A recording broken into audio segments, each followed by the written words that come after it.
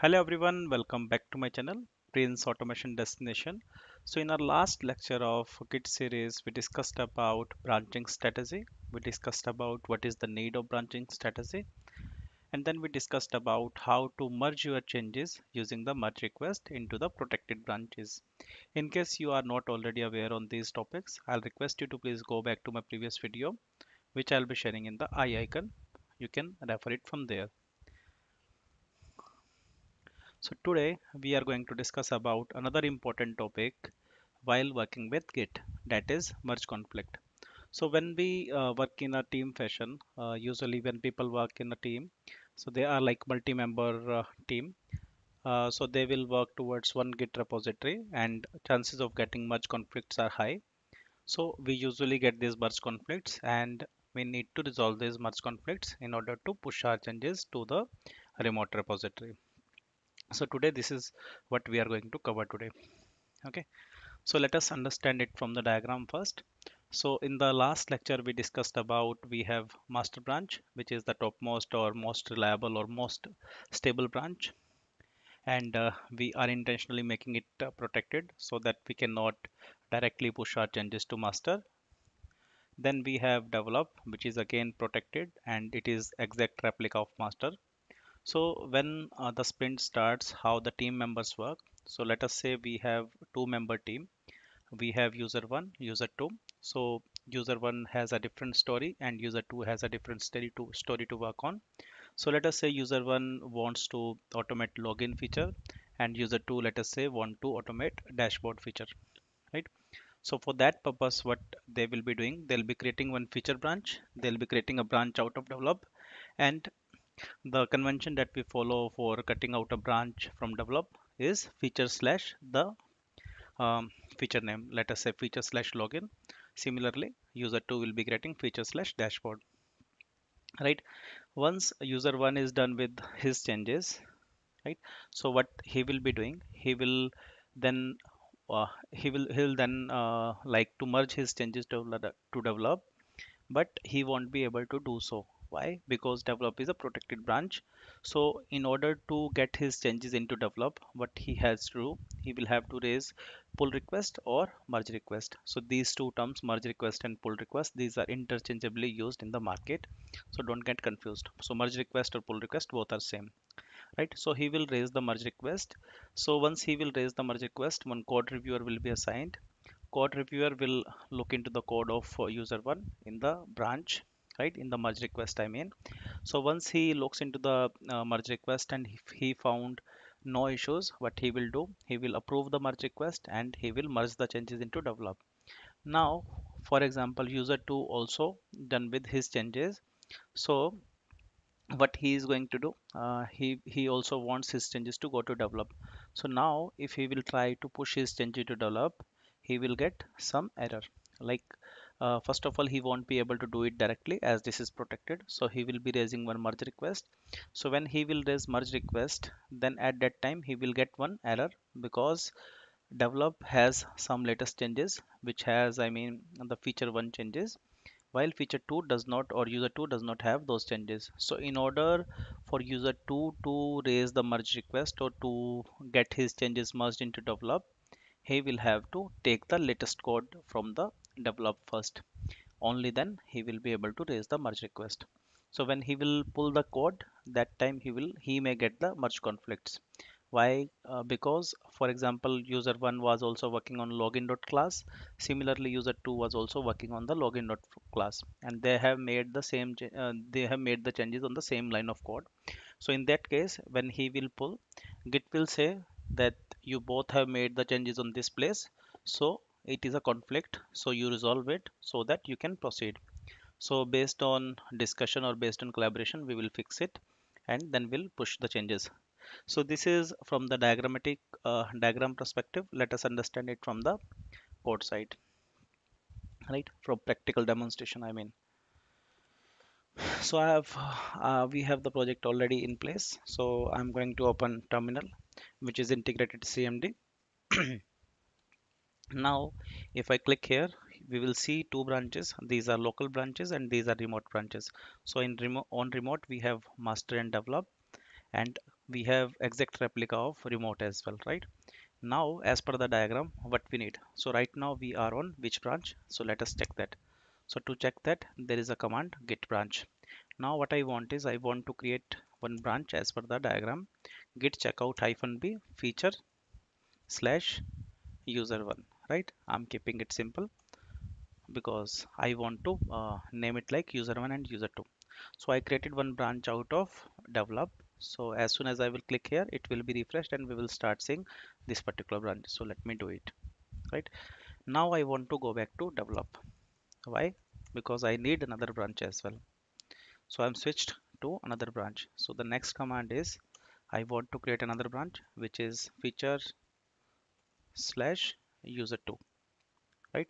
So this way we have now two branches, meaning four branches. One is develop and master, these are protected. Then we have user one branch and user two branch. So in real time what will happen? So suppose we have two users, user one is this machine and user two would be different machine, and they would be working in two different branches. So for example, user one would have created feature slash user one out of develop. Similarly, user two would have created feature slash user two from develop. So I'm going to switch to user one first, right? So I'm switched to user one. So what I'm going to do, I'm going to make one change. User one changes, right? So the next step is to track the changes. So when I will track the changes, so we will get the changes. So the next step is git add dot to add the changes into staging. Then git commit hyphen m, wherein I'll provide changes of user one message. This is the message. Now the next step is to push it to the remote repository.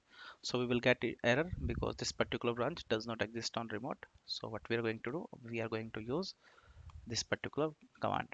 So when we will use this particular command, now our changes are pushed and this particular branch, local branch, got created on the remote as well.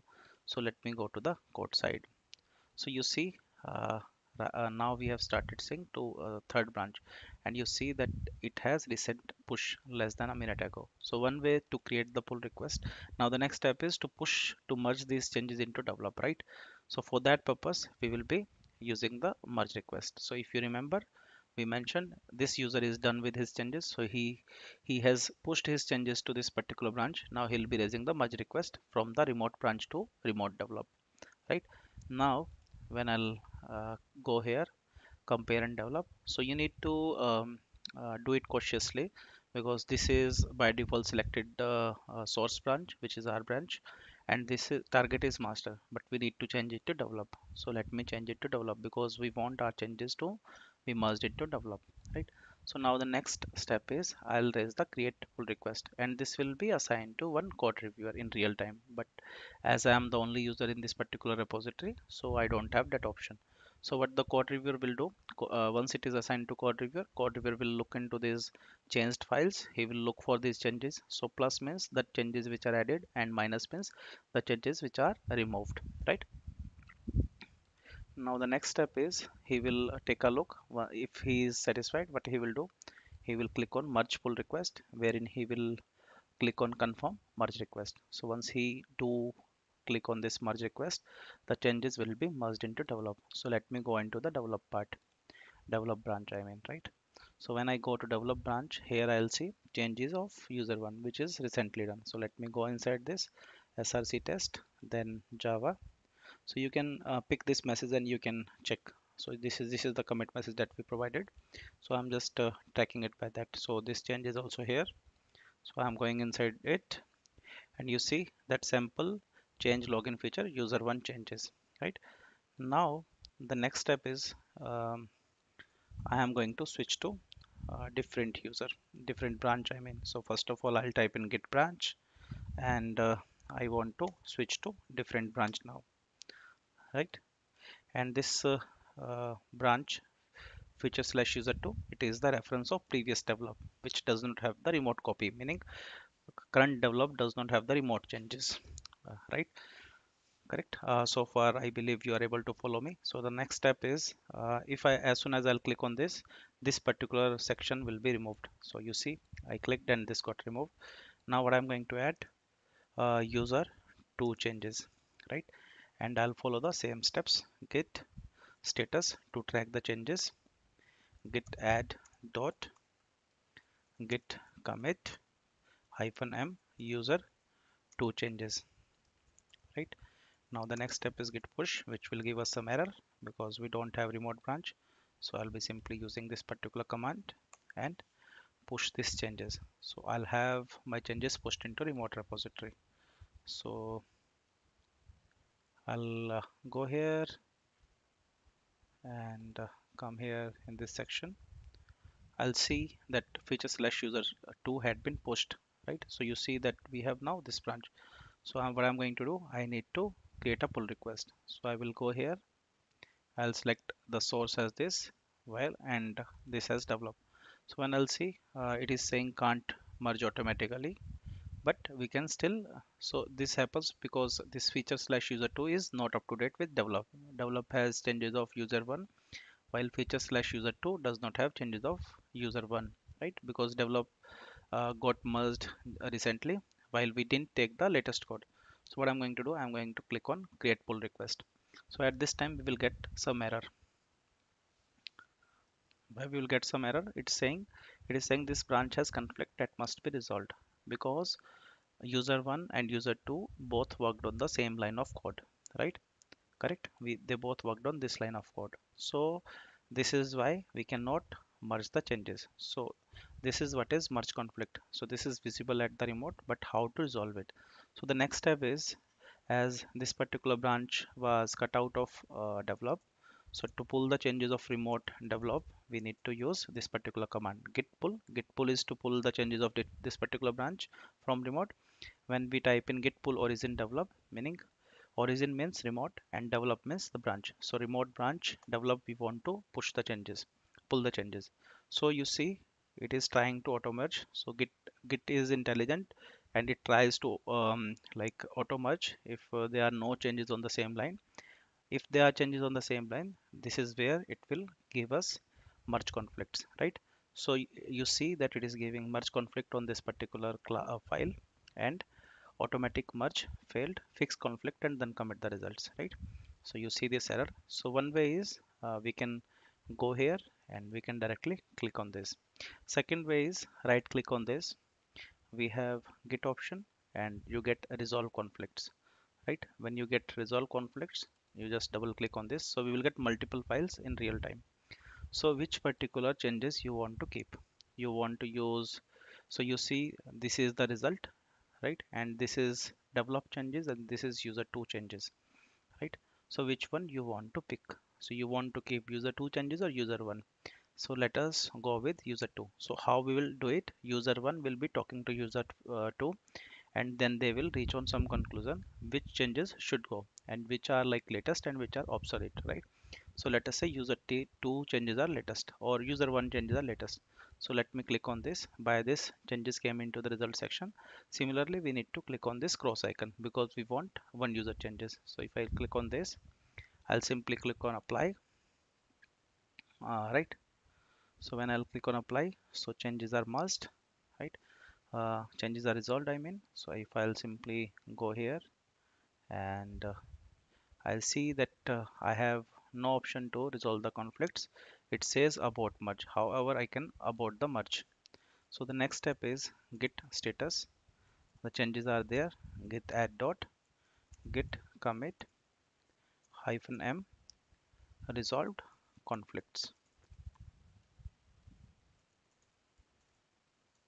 Right. So git push. So as soon as I push commit, I'll get some notification here. So we see the changes are post. You see it has automatically started looking at the changes. So it got synced. You see that there are no conflict and we can go ahead and merge the request. Right. So if I, for example, go to develop now, so develop should have user 1 changes, right? So this is done just now. You see step dev and changes of user 1, right? So you see user 1 changes because we pushed only user 1 changes. We didn't push the user 2 changes.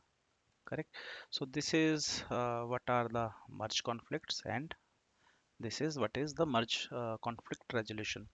And this particular video will really help you resolving your conflict, and this type of conflict we usually get in the real time.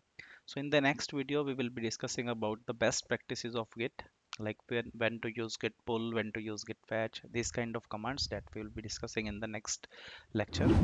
Thank you for watching. This is what I wanted to cover as part of this video. Thank you once again.